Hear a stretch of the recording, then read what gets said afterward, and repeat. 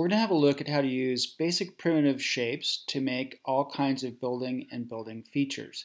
So for example, this box, any of those shapes could form roofs for that box, or the cylinder could take those two shapes to form a roof for them. And then once we place those shapes on top, we can resize them and orient them in interesting ways for different effects.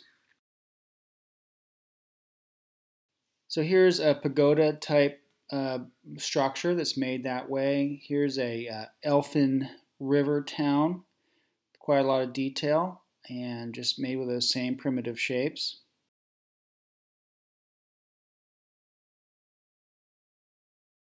And this castle, same kind of idea, just basic shapes combined together in detailed ways. So here's the kind of building that we're going to be working on today. So first I'm going to drag out a box and I'm going to size it about the dimension that I want to make my building. And I'm going to change the color up front here, although I could do that at any point. Now I'll drag on a box, and it's a hole already, but I could change any shape into a hole at any point. I'm going to make it more of a rectangular shape, and then I'm going to hold shift as I shrink it down. And holding shift means it shrinks down proportionally. Next I'll lift it up to about window height, and I'm going to change the snap grid value. I'm going to make that 0.25. I could that's going to allow me, or it's actually 0.5. So it's going to allow me to be a little more detailed in my adjustments.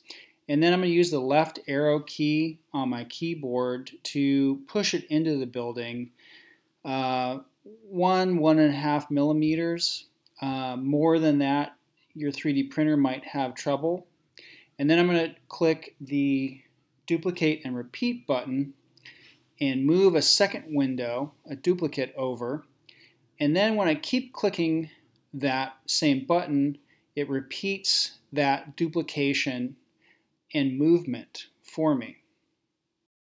All right, so here's my series of windows. And one thing I sometimes like to do is copy an element like that and make a duplicate and then sort of park it out off the work plane, so that if I want to reuse those windows, I have a copy and I don't need to repeat that, like if I wanted to use it on the back side.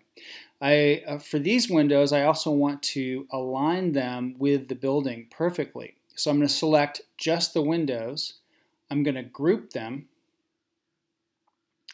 Now they function as one item, and if I then select both the building and the single grouped windows and click the Align button, now I can align them with each other perfectly.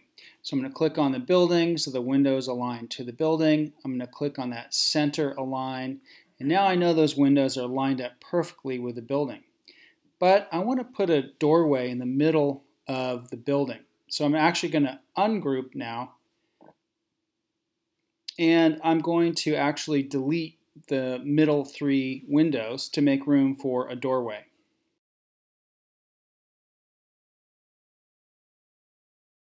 Okay, I want to make an arched doorway for the middle of this building. So I'm going to drag out a box and then a round roof. And boxes always come on at 20 by 20 by 20, and the round roof is 10 high. So I'm going to just confirm there's my 20 high box and there's my 10 high round roof.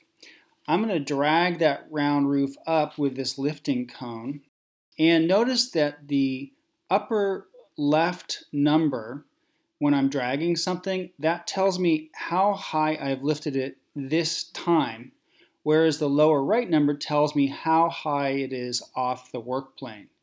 So now I know this time I've lifted it, say 13 millimeters, but I know that it's also 20 millimeters off the work plane, which is the same height as the box.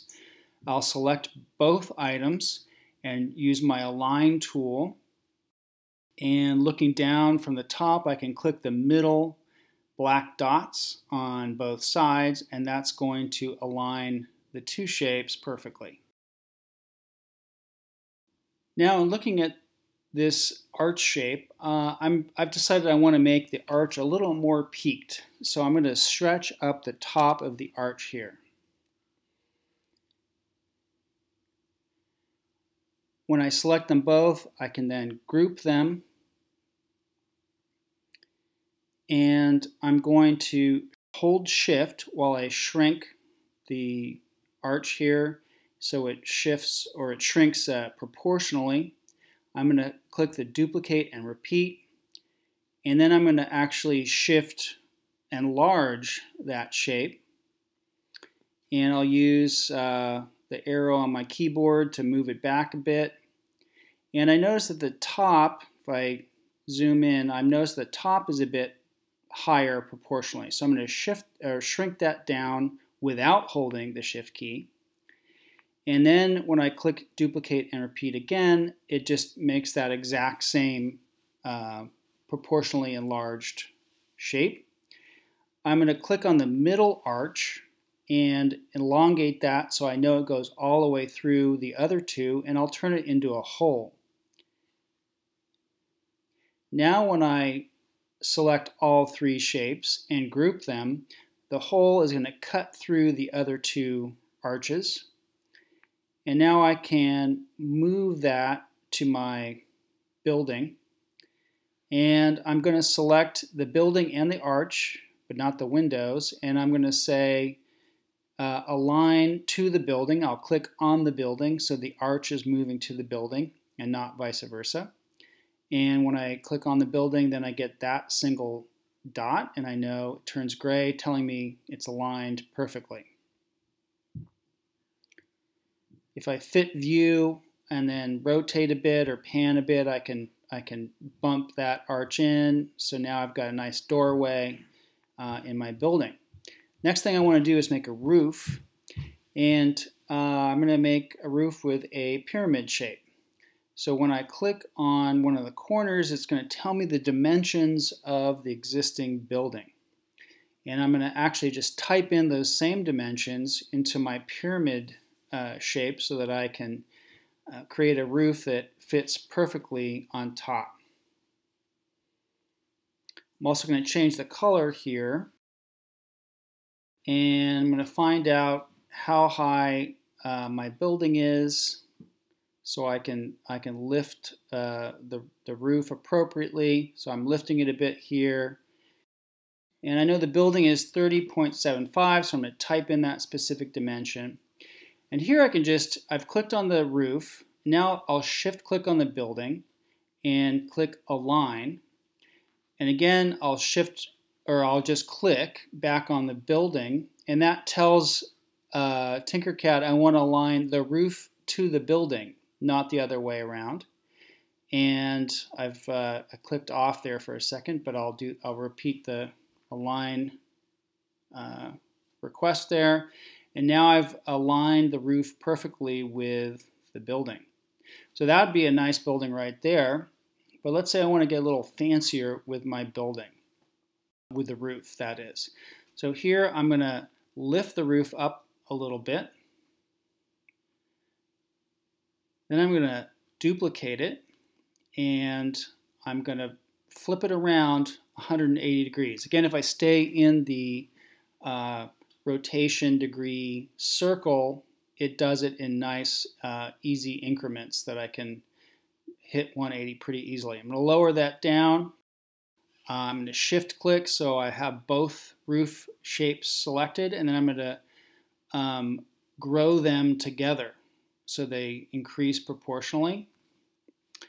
And then I'm going to click, and I'm going to lower the top roof to that bottom roof shape. I'm going to zoom in a bit, and I notice that top roof is a tiny bit, probably 0.5 millimeter high. That'd be a problem if I wanted to 3D print this. I'll lower that down, and now I've got my building. I'm going to close my low battery warning. When I group it, it makes it one color, but if I then go to the colors, and I can select a multicolor effect so I can keep my nice red arches and gray roof. So there's some quick tips on how to make buildings with Tinkercad.